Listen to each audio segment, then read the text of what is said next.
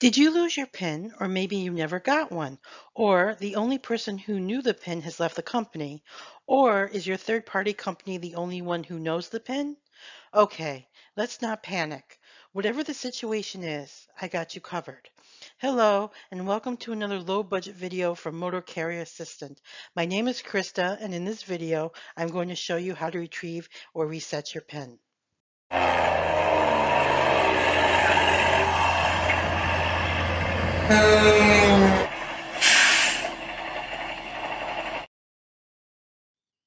In this video, we'll talk about the PIN, what it is, what does it look like, when do you need it. We'll talk about a couple ways available to you to get your PIN. We'll also talk about whether you should get your current PIN or get a new PIN altogether. Let's get started. PIN stands for your personal identification number. Think of the PIN as a passcode or password that goes along with your USDOT number. As with any password, the PIN needs to be protected and not passed around or publicly displayed. This PIN was given to you by the FMCSA when you first obtained your USDOT number. If this was a while ago, chances are that you might not have the original piece of paper. No worries. If you need your PIN, FMCSA has it. You just need to ask for it.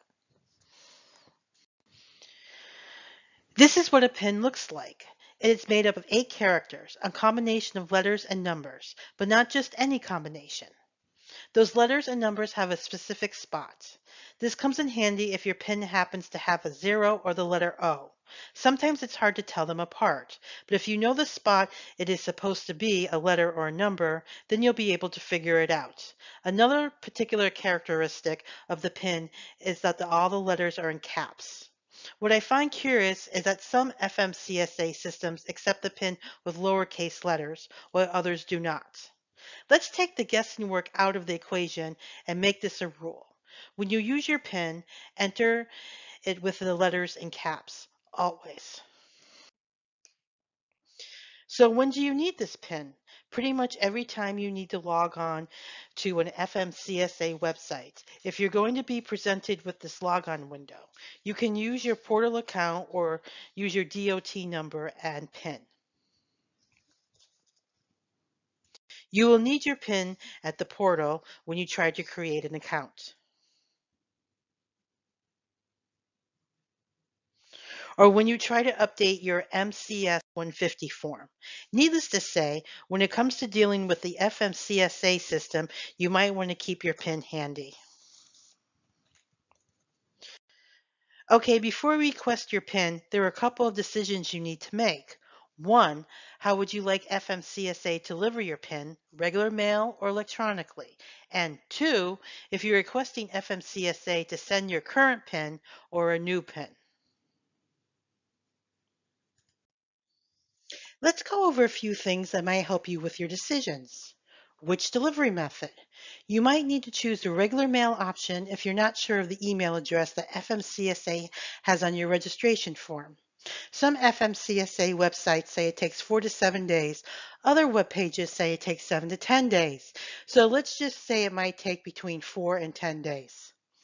The link you're going to use is here, and it's also available in the video description below. Don't click on the link just yet. Quick note here, if you are a broker, you must choose this delivery method. Apparently, this is the only option at this point. Your second option is email. If the FMCSA does not have your current address, this is your best bet. You'll receive the PIN immediately. The link you're going to use is here, and it's also available in the video description below.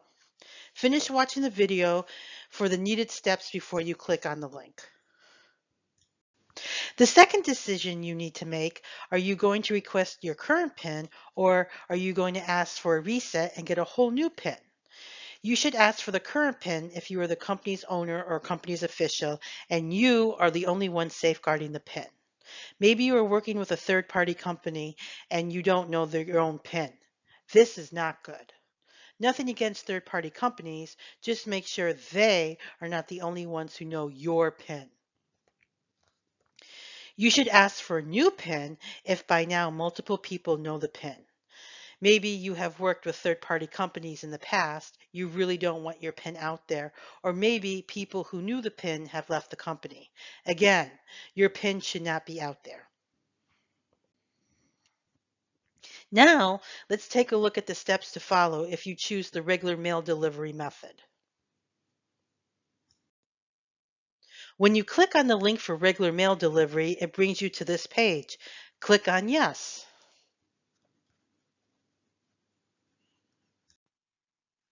Enter your USDOT number and the name and title of the company's official.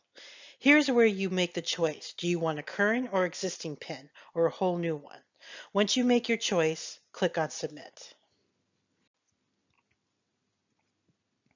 Whichever option you choose brings you to this page where you get to verify your address. This address better be right because if it isn't, you're not going to get the letter. Select Yes if the address is correct. Select No otherwise.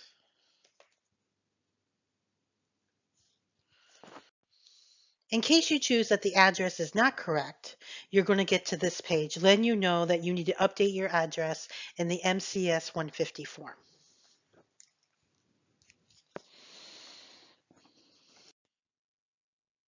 If your address is correct, then you select Yes, you're going to get this confirmation page letting you know that you'll be receiving your PIN in the next few days.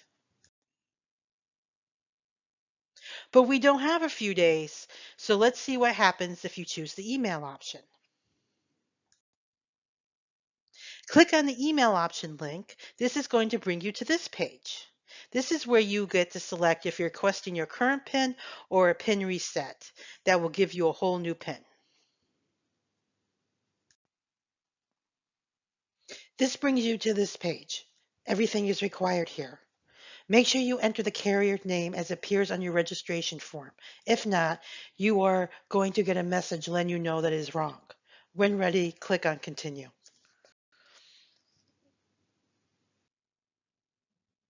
If everything checks out, there's one more option you need to select. The system wants to verify that you are who you say you are. The system is going to send you a verification code to either your email address or your phone. Select your option and click on Continue. In the next screen, enter the verification code you received and wait for your email. The letter sent to you looks like this. This is your PIN. Make sure you save the letter.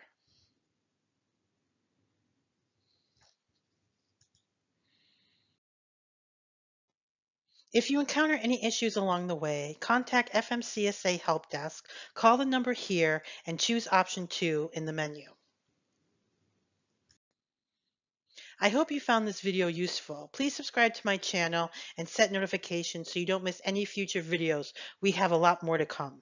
Thank you for watching.